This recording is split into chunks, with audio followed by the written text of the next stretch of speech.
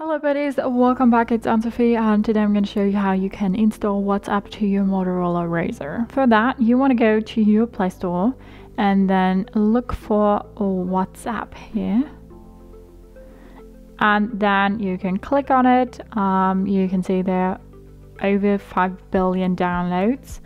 And you have more information here, reviews and ratings. And if you want to install this app now, you can just click on install. Then it will take a few seconds and then it's like downloaded. You can say uninstall now or open it through the button here, but we'll go back to our home screen and then it will pop up here. We click on it and then set our language. Then you have some more information here.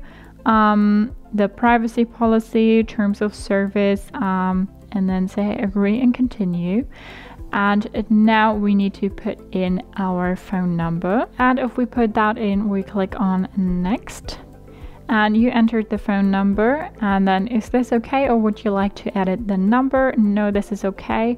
Verifying, requesting SMS sent. You recently connected. Please wait a minute before trying again. Okay. So we got our SMS with the verification code and it automatically jumped to the side now. And here we can add our name. So I'm gonna say just real quick my name, but you can also just, I don't know, put in your nickname or something that you like, whatever it is. You can also put emojis here, and then we can click on our profile photo and say we want a new one while using the app, and then we can make a new photo. And then this is our new photo from our wonderful gray background. We click on done and then we can click on next. Now this is where our future chats will be.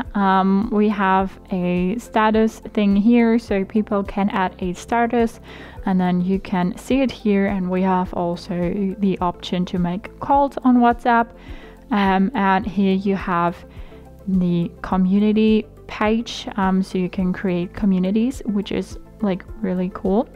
You can say send a message, and you just need to find all your contacts. You have here the option to say new group, new podcast, new linked devices, start messages and settings. And if you go to settings, you can change your profile picture here, you can change your name, you can change your about.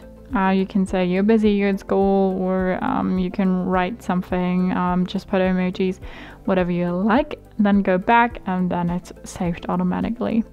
You have here some more information, your account, privacy, avatar, chats, notifications, storage and data, app language, help, invite a friend. So some things you can read through, but that's all about how to install and get through the first steps of WhatsApp. Hope you liked it, hope it helped. If so, thumbs up, share and subscribe, and I hope to see you next time. Bye.